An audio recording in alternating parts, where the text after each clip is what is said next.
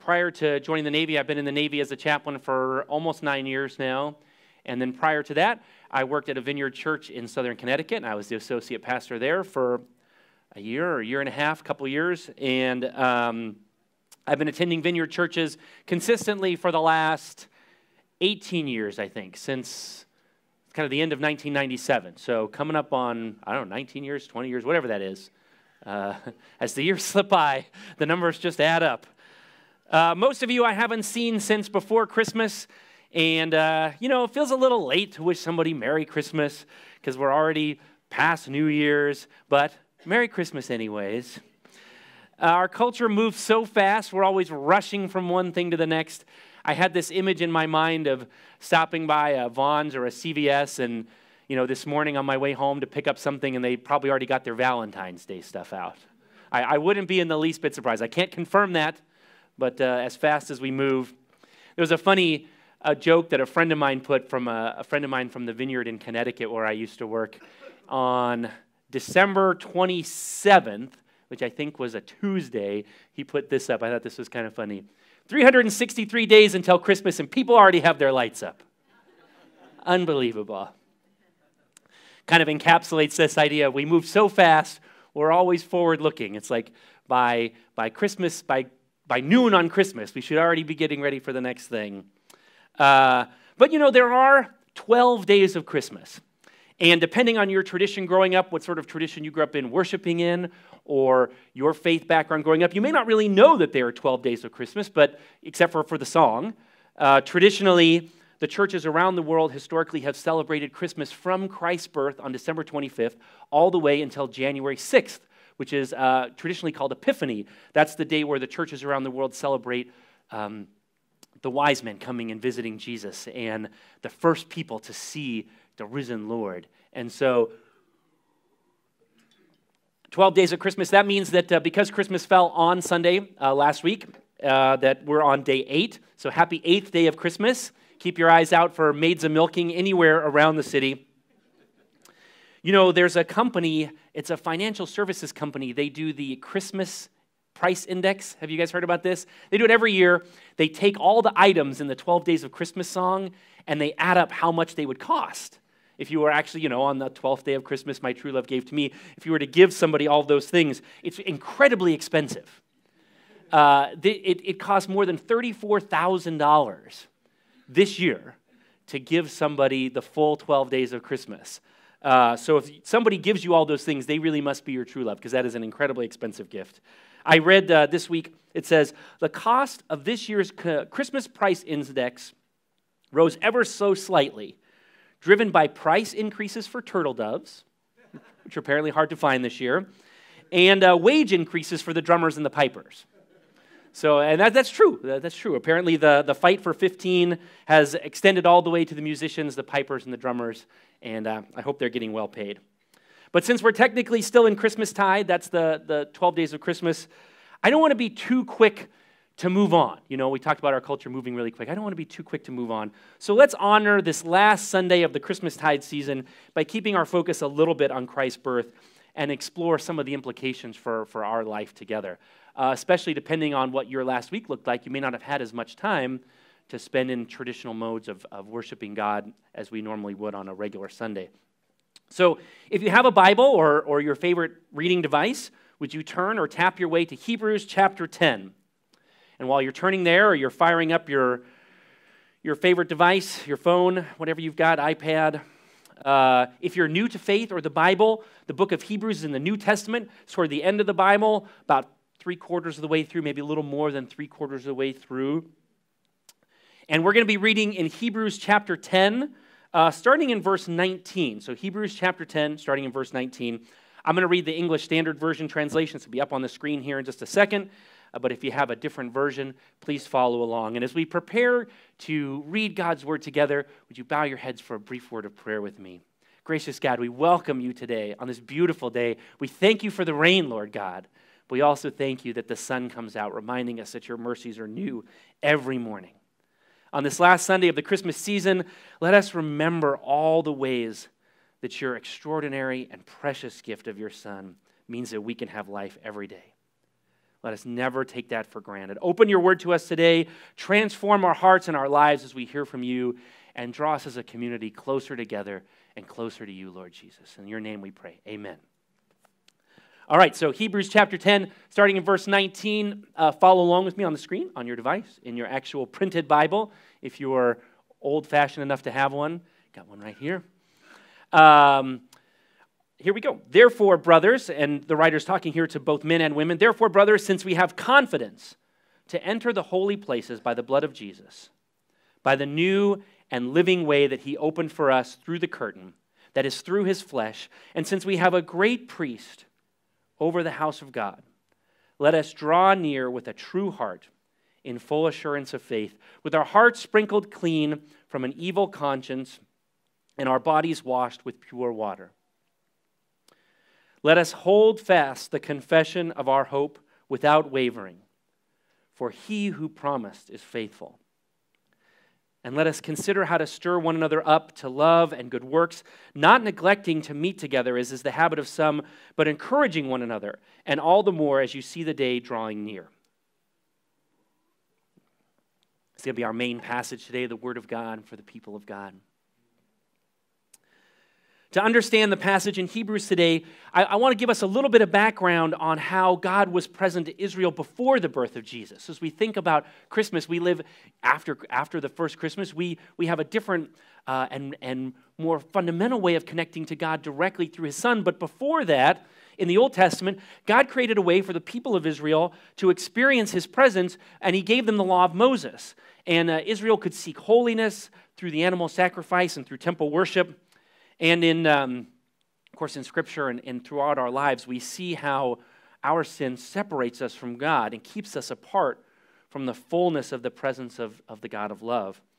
But at the heart of the temple was the Holy of Holies. And I found this helpful description. It's hard to see, but you don't really have to worry too much about it. This is what the tabernacle would have looked like.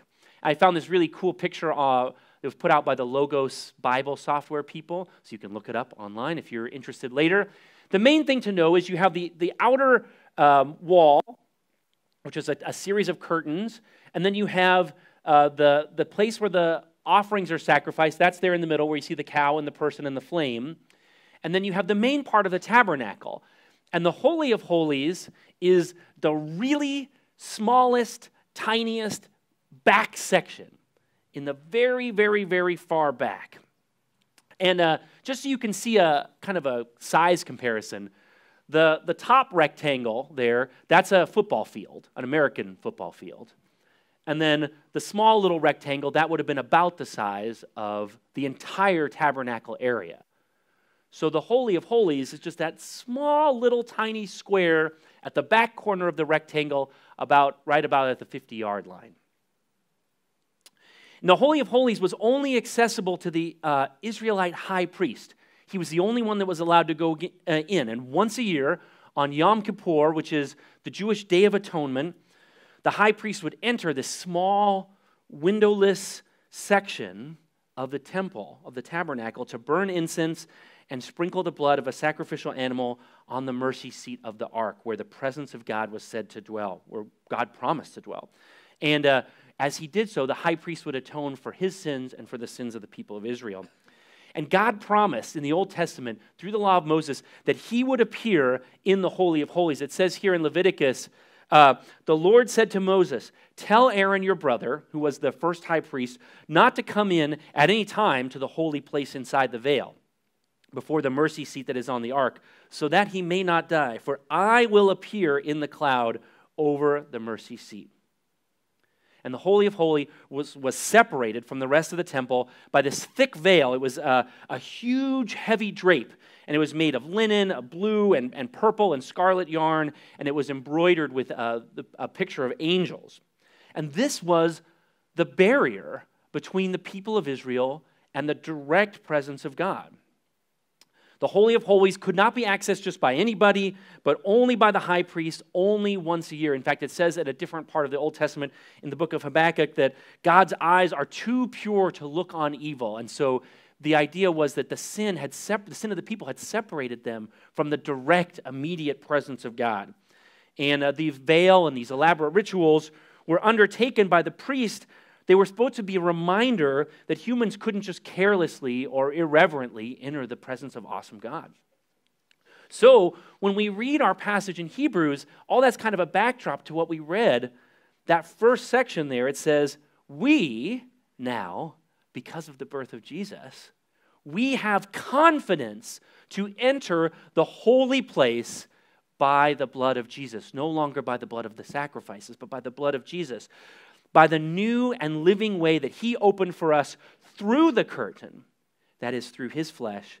And since we have a great priest over the house of God, you see how the author of the book of Hebrews is picking up this exact imagery and saying something has changed, something is new, something is different. We understand the full impact of the incarnation, the Christian word for the truth that God became man in Jesus Christ, and the atonement, the Christian word for the reality that Jesus' death and resurrection pays the penalty for our sins. His birth, his death, his resurrection give us direct access to the presence of God that nobody had before. Now, here at Coast Vineyard, we try really hard not to use a lot of Christian jargony words. We want people to be able to show up for the first time at church, even if they've never gone to church before, and feel like they can understand what's going on without needing to know some kind of secret handshake or secret password, which is good. But I think these two words, the incarnation and the atonement, are really important because the truth that God became man in Jesus Christ, the incarnation, is at the heart of the beginning of God's story as he tells it all the way from Genesis to Revelation, and it's fulfilled in the atonement, Christ's death and resurrection. So, the reality that God became man, will you say it after me? Incarnation. All right, that's your one theology word for the day. Theology word number 2, the reality that Jesus' death and resurrection pays the penalty for our sins. That's called the atonement. Say atonement. All right, incarnation, atonement. You learned a little bit of systematic theology today. You can go home. Hopefully your brains have grown in your heads there. And Matthew's gospel, when it tells the story of Jesus' death, it actually says that at the moment Jesus died, that veil in the temple, that thick curtain, was ripped in two from top to bottom. And it was a supernatural event done by the power of God to make a very specific point. Because of the death of Christ on the cross, we no longer needed a human high priest to perform a once-a-year sacrifice to allow us to go into the Holy of Holies, to be in the presence of God. Christ's body was torn on the cross, just as the veil was torn in the temple. And now we have direct access to Almighty God through Jesus Christ by the power of the Holy Spirit. Amen? That's awesome. That's awesome. And all this was possible because of the coming of the Messiah. So, the Bible tells us that it's our sin that keeps us from the presence of God, but Hebrews reminds us that we're invited in because of Christ's sacrifice. And so because of his sacrifice, because God cannot be in the presence of sin, but yet God invites us in, we know that it's Christ's sacrifice that purifies us and makes us clean before Almighty God. And later in the New Testament, in the book of 1 John, it says, if we confess our sins, he is faithful and just to forgive us our sins and to cleanse us from all unrighteousness. Christ's sacrifice cleanses us and makes us pure. Another part of the New Testament says, while we were still sinners, Christ died for us. Not by works of righteousness which we have done, but he saves us. And all these passages point to the fact that we're made clean in what Christ has done on the earth, and because of that, we have direct access. And so in verse 22, we see right up here, it says, let us draw near with a true heart in full assurance of faith, with our hearts sprinkled clean from an evil conscience and our bodies washed with pure water. Because of what Christ done in making us clean, we're able to stand in God's presence. And then all of a sudden, Hebrews seems to go in a little bit of a different direction here. It says, let us hold fast to the confession of our hope without wavering, for he who promises faithful. And it goes on to talk about all these sort of corporate acts that we do together. And so after talking about these deep theological ideas, access to God and sanctification because of his sacrifice, all of a sudden, there's this kind of shift to the corporate life of the body. And he talks about the confession of hope, the exhortation to love and good works, meeting together, and then encouraging one another. Why is there this shift in focus? What's going on that all of a sudden he kind of makes this shift from this sort of theological conversation about a new reality to this kind of pragmatic series of exhortations. Or maybe a better question is, how do we understand that what he's talking about isn't really a shift at all? That it's actually one conversation that goes all the way through.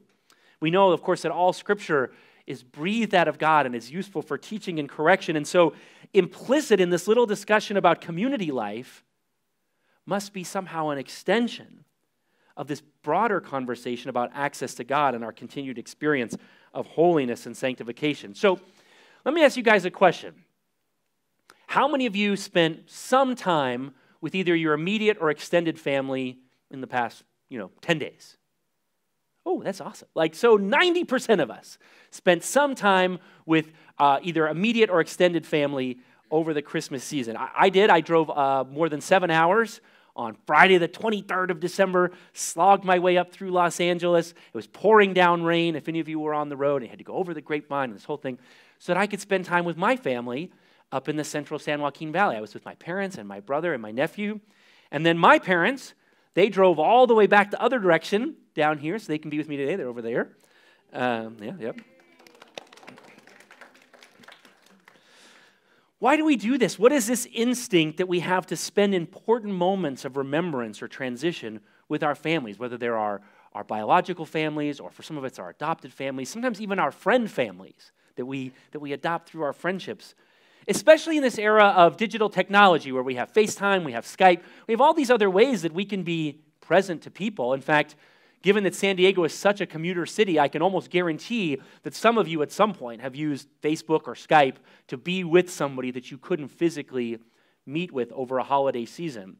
And yet, I drove 7.5 hours in bad traffic and terrible weather to be there in person.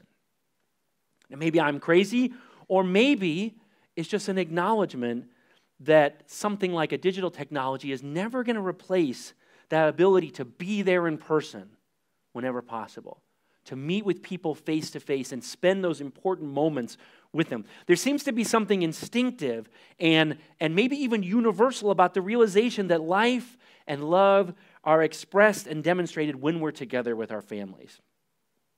So the question I want to ask today is do we really need the church? Or maybe why do we need the church? In what ways does this passage illuminate what it's like to live life as a church together? Our focus over the past year at this church, at Coast Vineyard, has been a lot on getting out of the four walls of this church, going into our neighborhoods, going into our workplaces, going into our cities, and meeting people who are outside the walls of the church to take the miraculous reality of the kingdom of God, the good news of the kingdom of God, into the world.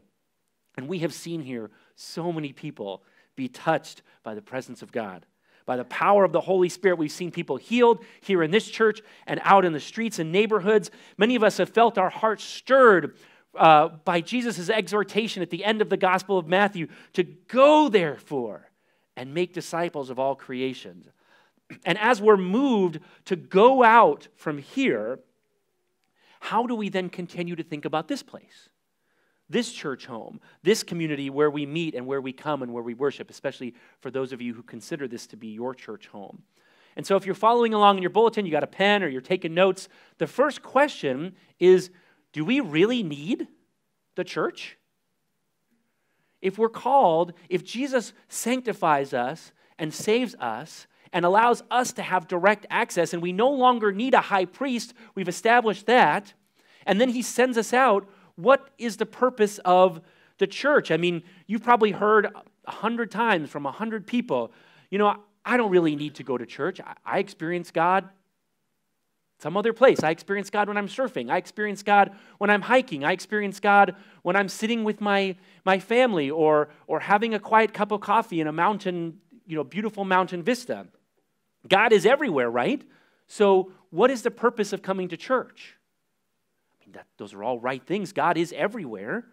Or maybe you've heard people say things like, I consider myself spiritual, but I'm not really religious. And that can mean a lot of different things. But one of the things that mean is I have a personal kind of faith, but I'm not involved in any kind of corporate religion anywhere. I don't consider myself a member of any kind of religious body. If Jesus has saved us and sent us, why can't we just be going out? What is the purpose of church? And I want to suggest, and I think that the passage in Hebrews reminds us, that integral to Jesus' saving process is our sharing together as a church in the life of Christ. Just as Christ reconciles us to God and he makes us holy, in the same way, we're called to share a communal life together in all times and in all places. This is why Hebrews goes straight from this theology conversation to a communal life discussion. And so all through the Bible, we get these images of what the church is like, especially toward the end of the New Testament. Images like the church is the body of Christ. Sometimes it's called the bride of Christ. We're called all throughout Scripture the children of God. And there's even images of plants like God is the vine and we're the branches and we're all connected in together. All of those images are meant to describe this intimate connection between us as individuals and then the relationship with other believers and with God. In that way, committing to a fellowship with a group of believers is kind of like visiting our families, right? No matter how far we go, we need a place to come back to. We need a place that we call home, where we come and celebrate with people and experience those milestones in our life together. Our desire to go out is hopefully matched by our desire to return home. Whoever sends us out, whether it's our parents or our families, however we're sent out, we always want to be thinking about what it means to come back. So what does this mean? Well, first and most importantly, I want to emphasize the church is not a building. The church is not this building. The church is not 90 minutes on a Sunday morning, or if some churches it's 3 hours, and maybe some churches it's 45 minutes, depending on where you grew up. We are the church. And I want to make sure you hear and understand me. So when I say committing to a communal life as the church, don't think I'm talking about this building, this place, this time. But we are the church. We take the church with us wherever we go. So as we go out, we are taking the church into the world. There's this great line where Jesus says to Peter, "On this rock I will build my church, and the gates of hell will not prevail against that." And I always had this, I don't know what I thought that meant as a kid, but I always had this image of gates prevailing against the church, as if the gates were on the offensive somehow. But it's the other way around, of course. On this rock I will build my church, and the gates of hell will not prevail against it, because the church is advancing. The church is going out. The gates of hell are on the defensive in that image. So we take the church with us wherever we go, but we're not intended to do it alone. That's the thing. Hebrews says, don't neglect meeting together. When I'm thinking through the implications of a passage and I'm wrestling through what it means theologically, I always ask myself, could this survive what I call the desert island test? This is my own desert island. Okay, because some people make theology so complicated that if you found yourself on a desert island, somehow you couldn't be a faithful follower of God. And I never want to make theology that complicated. I always think that God is simple and God is everywhere and God will save me. And if I ever found myself on a deserted island, I could live a faithful life devoted to God and would be in his presence when I died. And so if I remember that I am the church, wherever I go, as I have Christ in me, then I can be confident that if I ever found myself on a deserted island, the church would be there with me. It would just be a smaller church and probably be a sad little church because it'd just be me. There's this old story about this guy. You may have heard this before because this is an old one. This guy's rescued on a deserted island, and as he's standing on the deck of the rescuing vessel, the captain says to him, "I thought you were stranded alone on this island, but I see three facilities, 3 little huts on this island." And the guy says, "Oh yeah, well, that hut on the left, that's where I lived. And that hut in the middle, that's where I go to church." And the captain is like, "Well, what's the third building?" And the guy looks at it and he's like, "Well, that's where I used to go to church." All right, bad joke. Of course, the church is universal. It is throughout the world, and it is local. It's visible. The church is visible in the buildings and in the gatherings of the people of God, and the church is invisible because it's in our hearts. The church connects us to traditions around the world. We meet today on Sunday morning, and we know that there are people meeting all over the world. There are rich people and poor people. There are people of every single ethnic group on every continent of the world over the past 2,000 years gathering to do what we do, to worship the Savior and give him honor and glory. What a connection that offers us here as the church. I actually really like the Vineyard in our statement of faith. If you've ever read it, there's kind of what the little bulletin looks like. You can actually get it free online. It has a really beautiful statement about what it means to be the church. And so I pulled it up. I'll just read it to you. It says, "We believe in one holy universal church. All who repent of their sins and confess Jesus as Lord and Savior are regenerated by the Holy Spirit and form the living body of Christ, of which he is the head and of which we are all members." So this doesn't mean that the only way to attend church is here. I said that. It doesn't even mean that to be a member of a church means you have to be part of this denomination. I think the Vineyard has important things to say about the truth of the gospel, but there are lots of other ways to worship and understand God. In fact, God tells us this very specifically in his scriptures. In 1 Corinthians, this is a passage you may be familiar with if you've come to church before.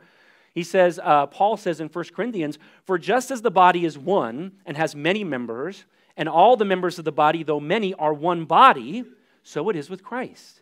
And of course, we are the body of Christ. "If the whole body were an eye, where would the sense of hearing be? If the whole body were an ear, where would the sense of smell be? But as it is, God arranged the members in the body, each of them as he chose." And so we see the diversity of the kingdom of God. We know that there's supposed to be a diversity. You wouldn't expect a church in Norway to look the same as a church in Kenya. It doesn't mean that they're not faithfully following God. It just means that the culture that those folks find them in, the gospel is transforming that culture in a unique way, and the people have unique needs. And so we recognize that there's diversity in the kingdom of God. So there's a couple of things I want to talk about. If the church is a bit like a body, a couple of ways to think about that. The first one is, my hope is, if you think about the church like a family, that families accept each other. You know, they say you can choose your friends, but you can't choose your family. Well, families accept each other because they really don't have much of a choice. You're still my, whatever, no matter what. And that means that you got to accept the weirdos. All right? I don't know about your family, but my family has a couple of weirdos. I think I am the weirdo if you ask some of my family members. But, you've got to accept them because they're your family. You might disagree with every single thing that they say politically. You might cringe every time they post something on Facebook because you just know you're going to disagree with it. But still, they're your relative. And so you love them. And when the time comes to sit down over a shared meal together, you come together and you say, "Hey, you're my uncle, you're my cousin, you're my whatever. God bless you. Let's share a meal together." We don't always have to agree, and we're not going to agree, but we're still family. The church is really called all throughout Scripture to unity. This is a great passage in John chapter 17. I want to put this up. It's small. But Jesus is praying for his disciples, and he's praying this beautiful, called the high priestly prayer. And he specifically says at one point, "I don't ask for these only," meaning for the disciples, "but also for those who will believe in me through their word," meaning all of us, the church. We believe because the disciples went out and proclaimed the word of God, "that they may be one, just as you, the Father, are in me." And he goes on. So God wants there to be unity in the church. And I had this thought the other day that, bringing a friend to church, if they've never come to church before, it's kind of like bringing a friend to your Christmas dinner, or like bringing a significant other and introducing them to your parents. It's scary. You want them to have a good time. You're like, please don't let it be awkward. You just want people to come and relax and enjoy, just like when you bring somebody to your family dinner. And we want Coast to be a welcoming place. We strive to make this a place where people can feel welcome. If you feel awkward, I'm sorry. Personally, I'm sorry, because I want you to feel welcome. And I know this church tries hard to make this a welcoming place. The second thing is that families, we talked about this already, but families come together. Hebrews says, don't neglect meeting together, as some are in the habit of doing. To be a family, you've got to talk, you've got to meet together, you've got to catch up and connect with each other, share with each other's lives. And maybe it's not as often as you would like. Some families, you may only get together for weddings or funerals or or maybe, the occasional Christmas. But if you're family, you come back together at some point when you're able. And I think in the same way that churches are like families, we find ourselves traveling some weeks. We find ourselves in places where we're not able to be here all the time. But wherever your church home is, get together with those people. Celebrate with them. Share in the communal life together. Remember, most of the New Testament books were written explicitly or implicitly to churches. Groups of Christians meeting together in cities all around the ancient Near East. When I talk about 1 Corinthians, it was up there, that's the church in Corinth, a city in the Near East. Paul was writing to that church. Same thing with the Ephesians in Ephesus, or the Galatians in Galatia, or Philippians in Philippi, or the Colossians in Colossia, or the Thessalonians in Thessalonica. The Bible was written to churches. And so I think as Christians who've been influenced by kind of Western thought and a lot of sort of Enlightenment thought that's come down to us, we sit down and we read the Bible, and every time we read the word you, we have a tendency to take it as kind of singular you. That it's for us. And there is a real truth that when we sit down and we have our devotions, that God's call to his church is his call to us individually. So don't misunderstand me. I'm not saying that there isn't a singular you in there.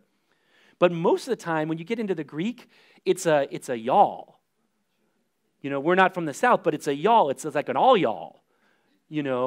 So if we could practice reading that you, not just in the singular, but also in the plural, you, the church, do these things that I'm exhorting you to do, I think it would better help us understand the collective nature of God's call to us as the church.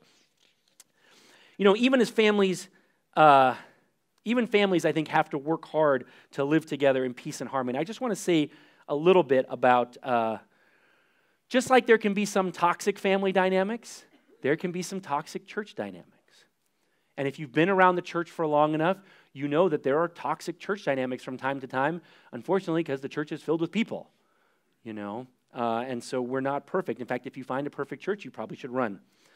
But churches, just like families, require boundaries. Churches, appropriate, healthy boundaries. Churches, just like families, require truth-telling. Churches require being gracious and loving to people as they seek to grow and make mistakes. And so I hope that we've got space for that, but also understand that there are some times where it's not always possible that where your church home is healthy at that particular moment. Just like there may have been times in your life where your particular family wasn't healthy at that particular moment, and you have to figure out how to navigate that. The hope is always, wherever that dysfunction lies, that God is working it out and fixing it, and that you can be part, as children of God, we can be part of healing it, so that there can be restoration and wholeness brought back into that situation. And the last thing is I put up here, being family means getting involved. May not be true in every household, but the difference between a guest and a family member in most households is the guests get just to sit and relax. The family member's got to pitch in. If you're family, you got to help do the dishes. If you're family, you got to help make the mashed potatoes. If you're family, you got to do whatever, throw away the garbage or whatever it is. That's what the family members do. The guests get to come and relax and enjoy because they are guests in that particular moment. And I think that's true here too. If you're here for the first time or the second time, or this isn't your church home, you are our guest. Don't feel like you have to do anything here because you're here as our guest. And it's great for families to have guests, and for churches to have guests as well. But for those of you for whom this is your church home, where our hope is that you're going to get involved. Because if you're just sitting here and you're not getting involved, well, that's like the family member who doesn't get involved, right? Then everyone's going to say, why aren't you getting involved? There's a great pastor in Dallas named Tony Evans. He's a pastor of this Oak Cliff Bible Fellowship, big African-American church in Dallas, and he's a great preacher. I listen to him all the time. He has this expression for people who sit in churches and never get involved. He says that they are pimps in the pews. He says that the pimp is the person who wants the benefit but doesn't want to do any of the work. He's like, I don't want there to be any pimps in the pews. That wasn't my expression. So if you have a problem, you can tell Pastor Jamie, but I did not make that up. But I think it's a great image because we don't want there to be people who are just sitting around month after month and year after year and not getting involved, because that's not what it means to be family. So how do we get involved? Well, couple practical things. for me personally, one of the things I'm going to try to do this year is I'm going to try to show up on time. Because I'm so terrible at that, especially if I'm not doing something that week. But it's so funny because if there's somebody sitting in here at 10 o'clock, you know they're either on the worship team or they're a guest. There's only people that are in here at 10 o'clock, for the most part. I mean, no offense to the other people who occasionally are here. But that's how you get to know people. You come early and you stay late. This Christmas, I had the real privilege of meeting a cousin who I have not met since she was 1 year old. First time I've had a chance to hang out with her since she was 1 year old, and she's an adult now. How cool is it to come early and stay late and get to know the people who are here? Or maybe it means join a small group. You know, if you're looking for a low-risk way to get connected, maybe consider doing the tabernacle team, helping set up and tear down, helping Patrick back there in the back create this beautiful space that we get to worship in. Or maybe it means giving, you know, starting to actually give of your time and your talents and your treasure. Jesus says in Matthew, where your treasure is, there will your heart be also. And everything we do here takes some resources. So maybe that's the way of getting involved. So I want to bring it back to Hebrews here. When we recognize that our commitment is to the church, like it's a commitment to our family, it illuminates the significance of the passage we read today. Because we're welcomed into God's presence as individuals, but in profound ways we worship together as the church. God sanctifies us as unique sons and daughters, but he constantly cleansing his church as well, preparing his bride for that final wedding day when he returns. And that's how I want to bring it back to this idea of Christmas, that we are still in the Christmas season. Because we live in a world, we talk in the Vineyard about the kingdom of God being now and not yet. Meaning that the kingdom of God comes in the person of Jesus, but it's going to come in its ultimate fulfillment when he comes again. And we find ourselves, just like the Old Testament, waiting for Christ's return. Waiting for the time when he's going to come back and remake his perfect creation as it was always meant to be. Like the Old Testament people of Israel, we're waiting in hope for the Messiah, for his second coming, for his triumphant return. So let us work, let us worship, let us wait together as the faithful people of God for the glorious incarnation future. Not for the incarnation past, but for that incarnation future when he will come again in power. And I pray that Lord Jesus will come soon. If I can invite the worship team to come on up. And I'm actually going to go ahead and invite the prayer team up at the same time as well. And I've heard from a lot of people on Facebook and other forms of social media that 2006 has not been everyone's favorite year, for lots of really complicated reasons. It seems like every half an hour some new person has passed away. Have you guys noticed that in the last couple of weeks? And I'm not a big New Year's resolution person. I think a lot of people see them as sort of silly, and I sort of get that. But, you know, one of the things I was thinking about is that there's nothing special about this particular day in the sense that it's January 1st. The sun came up today. Came up yesterday. Unless the Lord returns, it'll come up tomorrow. But all throughout Scripture, God is a God that recognizes the seasons and the times. And if you read the Old Testament, you realize that he's constantly saying, on this day, do this thing. Remember what I've done for you before. Tell other people about it, and then expect me to do something new. And maybe that's kind of the Old Testament equivalent of a New Year's resolution. Right? It's looking back, remembering, and then planning on what God's going to do in the future. Last year, when I preached the same January 3rd sermon last year. I invited us for 2016 to be a year of reading Scripture, getting deep into Scripture. And it also became a year of going out. But I hope that 2017 can be a year in continued investment in our family here in the church. And so here's what I want to do. I'm going to do ministry a little bit different than we sometimes do it. I'm just going to give us a moment of quiet, and I want you to think about what God is putting on your heart for the next year. You know, one of the things about Vineyard churches is that we always create space for God to respond. You know, in some churches, the most important part of the service is the communion, you know, when the priest raises up the thing, and that's the center of the service. In other services, the center of the service is the sermon. But, you know, in Vineyard churches all over the world, the center of the service is the response of people of God to his message. So if you walk out and you haven't responded, whether it's in your seat or up here for prayer, you've missed an opportunity to feel the center of the service. So I'm going to let Jason play quietly. I'm going to give you a chance to come and seek what God's asking in your heart. And if you feel God has put anything on your heart, come on up and get prayer in the quiet, in the silence. We're going to do this a little bit earlier than we normally do. So let's bow our heads. And if you feel God's put something on your heart, go ahead and come on up at any point. At any point.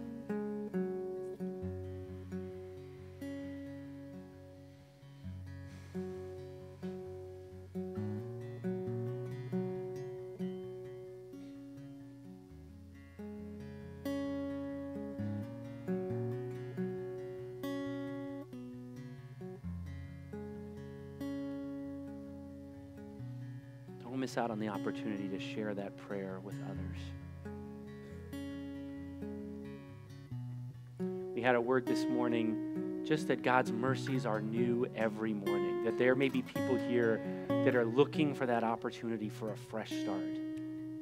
This is the perfect time. There is no time like today.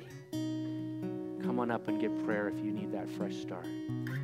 If God is reminding you that his mercies are new every morning, that he is faithful, come on up and get prayer for that too. And if you've come here today and you've never committed your life to God and you don't know, you feel like a guest, not just in this room, but you feel like a guest in the family of God, Jesus welcomes you. And anybody up here, including myself, would be happy to pray with you. Don't miss this opportunity to take that first step toward that new family and into the kingdom of God. I'm just going to let the music play in the background for one more minute.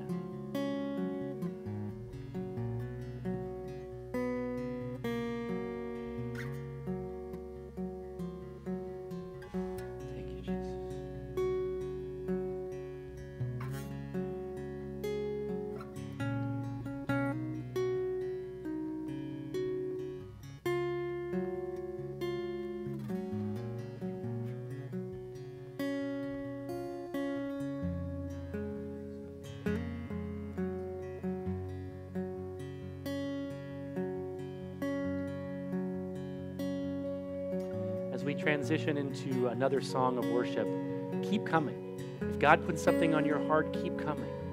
Just because we start to sing together corporately does not mean that these people here are not able to pray for you through that singing. Let this final song of worship be the time when you make the commitment to whatever is next in your life, whatever is that next step. And if God's put it on your heart, of course, you're welcome to stay in your seat, but don't hesitate to come on up, because there's something about sharing that with somebody else that helps cement it and make it real in our lives. But let's go ahead and stand together and sing one more song of worship together as we continue in the time of ministry up here on the stage.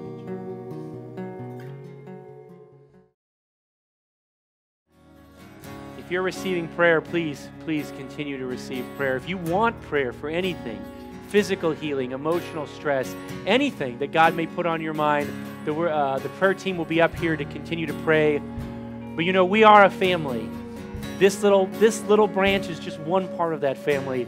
In my family, when we say the grace before a meal, we hold hands together. In this church, when we prepare to leave the place, we join hands as symbolically recognizing that we are all one family. So if you guys would join hands with one another, stretch across the aisles, find somebody that you can hold hands with. I can almost guarantee they've washed their hands. They're probably clean. Let's, as we prepare to go out in this day, let's remember that we are the family of God, that this is our family, warts and all. And let's commit to loving and serving one another in the next few days, weeks, months. My closing words come straight from the passage we read today. At the very end of the book, the author writes, "Now may the God of peace, who brought you again from the dead, our Lord Jesus, the great shepherd of the sheep, by the blood of the eternal covenant, equip you with every good, that you may do his will, working in us that which is pleasing in his sight, through Jesus Christ, to whom be the glory forever and ever.